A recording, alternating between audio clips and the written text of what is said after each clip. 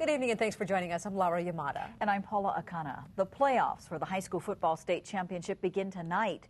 And in Waianae, a team that was once out is now getting to host tonight's game. KITV4's Dick Allgaier joining us live from Waianae High School. Dick?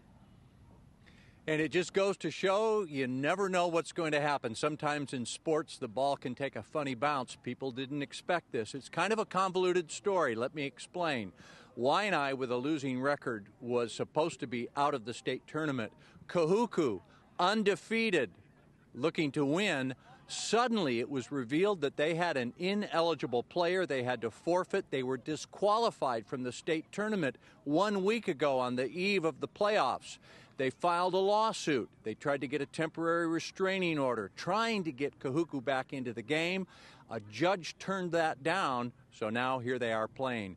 And the people out here in Waianae were watching that lawsuit closely. We talked to some members of the girls' soccer team just a few minutes ago, and here's what they had to say about watching that lawsuit and getting into the tournament.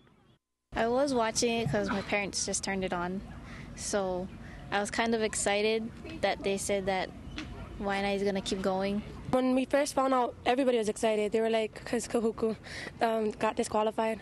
So they're excited to win and stuff and continue playing. So they will be playing tonight at 7 o'clock. People are just getting to the stadium now. We'll be here getting more fan reaction. And Jemai Webster will be having more on the sports angle of this, talking to the coaches a little bit later, live from Waianae. I'm Dick Allgaier, reporting live from Waianae. All right, thanks a lot, Dick. And we want to know your thoughts about the championship title. Who do you think is going to win the state high school football championship? Do you think it'll be Kealakehi, Leilehua, Mililani, St. Louis, or Waianae? If you'd like to take part in our survey, just go to the homepage of our website at KITV.com.